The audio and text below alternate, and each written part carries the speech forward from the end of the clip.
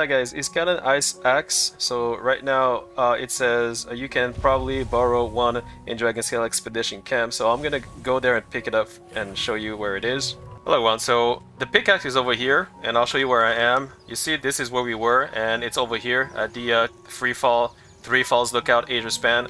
It's over here on the ground, so take a look. It's over here. You can just take the fly point or you can fly over there. Alright, so you just pick it up. There you go. Alright guys, so I have the pickaxe here in my bag. And I'm just gonna give it to him. Yes. There you go. So I do create one time, and bear in mind when you create this, it is not in your bag. Basically, it is automatic. You have it automatically on you. So what is happens is that when you go near a cracked ice, you will automatically be able to fish. Like I'll show you after. Okay, on you when you craft it. So if you look over here, you don't have it anywhere, right? You don't see it anywhere because that's because you already have it on you.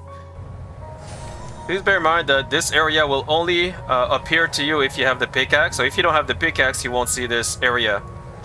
You go there. Right here. So you see you're gonna have this icon that shows up. So that's because like I said, the pickaxe is already on you. You just have to right click it. It's very simple. Like even easier than fishing. Boom. And now you just right click again. You don't have to do anything, you just have to right click with your mouse button and you right click again. Simple as that. Another tip I want to give to you guys, sorry about that, to go faster, instead of right clicking the button, I'll show you something. Alright, so if you don't want to right click, this is what I do, by the way. It's an option, you don't have to do it. You go to key binding over here, go to targeting, go down to interact with mouse over, click this, press F. Yeah, I use F. You can choose any button you want, but I choose F. What happens is that when you click F, it auto casts. So now I don't need to right click anymore. I just click F. See? So you just click F. There you go. I didn't even use my mouse. Also guys, please bear in mind that when you fish over here, you may get more than just fish. Some people say that you can get recipes, you can get loots, you can get pretty much anything. You can get epic loots as well. So fishing in cracked ice is it could be lucrative in a sense. Also, as you can see, sometimes you can have 5 minutes, so you can have 3 minutes. So alright, so you see this one here, it says 3 minutes, but the other one I did was 5 minutes. So every crack ice is different. The good thing about fishing with ice fishing over here is that you don't need to move around.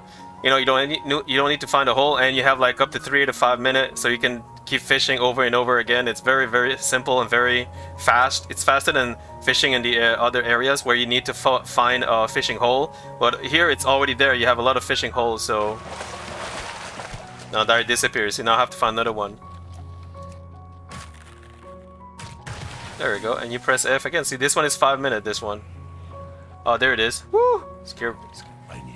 Once again, I'm gonna put this over here because there we go. There we go. So what happened is that when you right click and when you press F, you get the big one here.